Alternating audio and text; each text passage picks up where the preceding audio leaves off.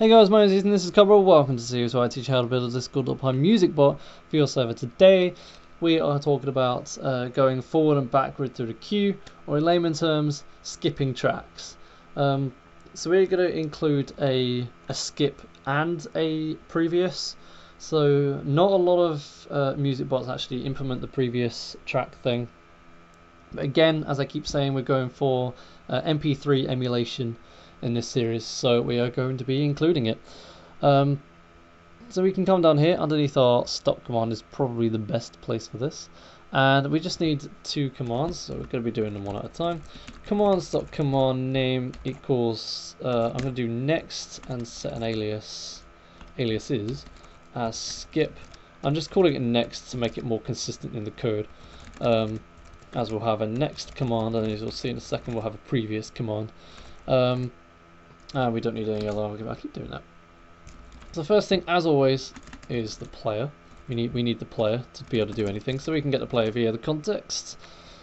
Then we need to check if there are any tracks actually left in the queue.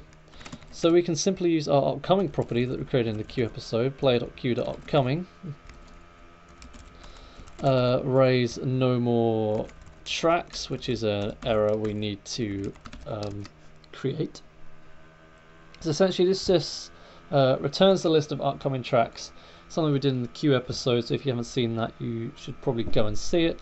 And if that returns an empty list, there are no more tracks to play, so we throw the error saying there are no more tracks. Otherwise we do await player.stop and await ctx.send playing next track in queue.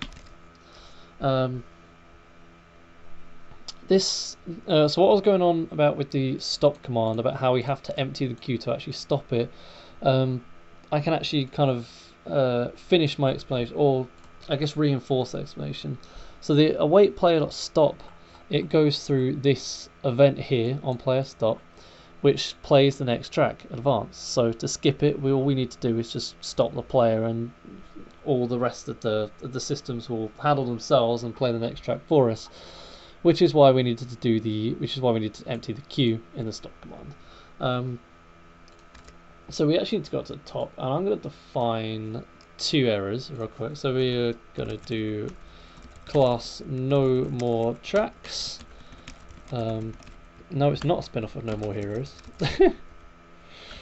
It's not a game I've actually ever played, but apparently it's okay, which is something. I also accidentally copied nothing to the keyboard, to the clipboard there, which is good.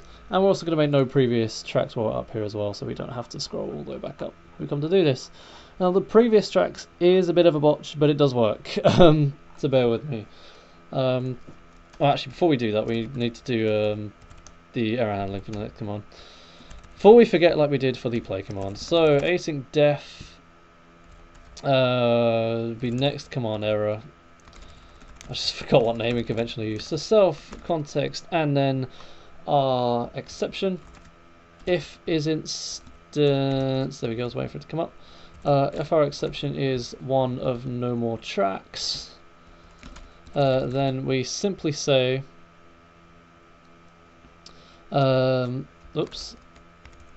await ctx.send there are no more tracks in the queue. And it is actually possible, if I have my notes here, for us to run into a queue is empty error. Now this, theoretically speaking, this is not handled here, this is handled somewhere else. I'm pretty sure this is handled in our, this is handled in our advance. So if we go in advance, so we hit this queue is empty error, then we actually need to tell the user. In the stop command, we didn't need to worry about that because that was the expected behavior.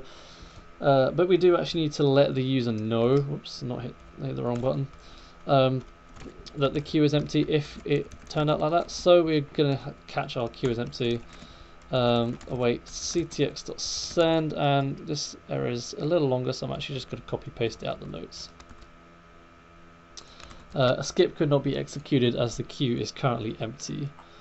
I guess you could say like this could not be executed, I guess. as the queue is currently empty. So the reason I've added this cannot be executed, it just adds like a little more context rather than the queue is empty. It actually gives a reason for the error. So the previous command is actually very similar. In fact, it's more or less a copy paste. So I'm literally going to copy paste this and fix this capital L that I've got lying around. Hopefully that was annoying anyone. And we're gonna just set this to, actually we're gonna do some next and then previous, set all that up at the same time, and then we don't really need an alias for this, I guess. There isn't really an alias for previous. There isn't really like a skip back.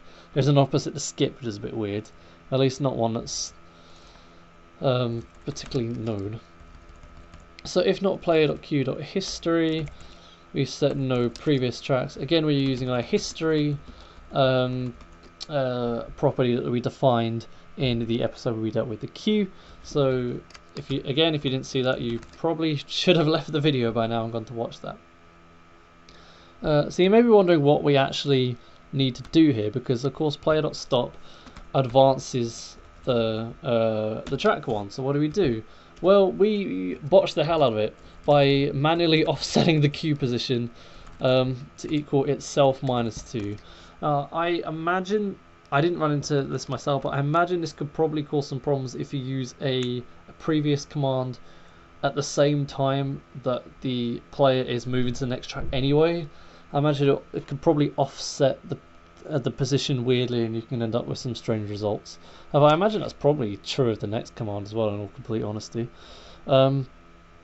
Yeah, this just sets the queue position back 2 because the on player stop then adds 1 to it. So across these two lines we're doing a net operation of setting the queue position -=1. And then of course we catch our no previous tracks here already, so we don't need to worry about that. And we pretty much actually just copy paste the error handling too. Instead of next we have previous. Is there any? Okay, no.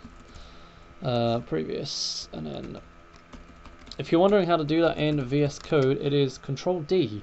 This whole like select more than one thing at once thing. I think it's Control D in Sublime by default as well, but I don't know. You'd have to double check that one for me. So what did yeah, there are no previous tracks in the queue, so we just set that. We're just changing a few words. Yeah, so that should be fine. So launch the terminal. Oh, we got a problem apparently. We got two specifically. Name commands is not. Oh, did I spell something wrong? It's looking as though I spelled something wrong. Did I spell something? Where is that? Oh, it's here. It's in the error handling. Okay. Okay. That was my bad. So we want to just do that. There's all my git commands committing all sorts of stuff. So we need to queue some songs. I've actually got my list of songs here now, so I can just choose one. Hopefully that we haven't heard before. So we're going to put this one on first. Oh, and my voice is going to break at the same time, which is great. We're going to have this one, just so we know it's the correct one. And then we're also going to put some Feeling Diff on by George. I'm going to hope that comes up with enough. It does! Fantastic! Okay, cool. So we have 2 songs in the queue now. So if I just clarify that, there we go. Next up, we have our Hernandez song in the queue. So if we wanted to go back, we couldn't because there are no previous tracks in the queue. If we wanted to skip, we could. We just skip a song, and now we're playing Feeling Diff. So if we go in the queue now, we'll have the currently playing Feeling Diff. If we were to go next again, there are no more tracks in the queue, so it can't do it. However, if we were to go previous, it would then play. Our Young Logo song, and because the queue is persistent, the Feeling Dust song is still there, so we can go to the next song, and then we're back to it. So yeah, not a lot of music bots actually have this capability. I'm pretty sure like Rhythm doesn't have it. So if you really want to flex on your mates, then you can use this and say, hey, I did something that Rhythm doesn't, and you can be called cool. Or if you want, and then you can credit me, and I can be called cool. I can be the coolest person in the world. But yeah, as always, if you have any questions, feel free to leave them in the comment section below, or you can join a Discord using the link in the description. While you're in the description, I would recommend that you check out all my other social links. So if you want to follow me on Facebook or Twitter, or if you want to follow my library channel, then you can do so from there. But yeah, that's going to do it for this video. If you liked it, then say hello down below. If you really liked it, consider subscribing and hitting the notification bell so you don't miss out on future uploads. If you really liked it, then consider supporting me on Patreon. Of course, you don't have to, but a really cool thing of you to do.